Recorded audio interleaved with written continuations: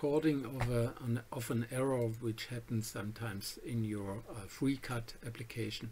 So now when I have here a new project, a new part, let's this one, in the part design, and go to XY design, and now when I'm there and when I try now there to run a circle, simply draw a circle, and I close this one, and now when I try to lift it, so when I'm here, sometimes like here, when you double click it, first watch that, watch the marker on the left side. Now when I click it and it's there, you see, and when I try now to go here to cannot use selected object, select object must belong to an active body.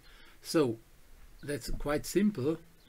You have to click it again or click on the sketch again. So when you're there, and now when you again, you see the cursor on here, when you click on it and now you say okay, lift it, then it's extending the body to that point.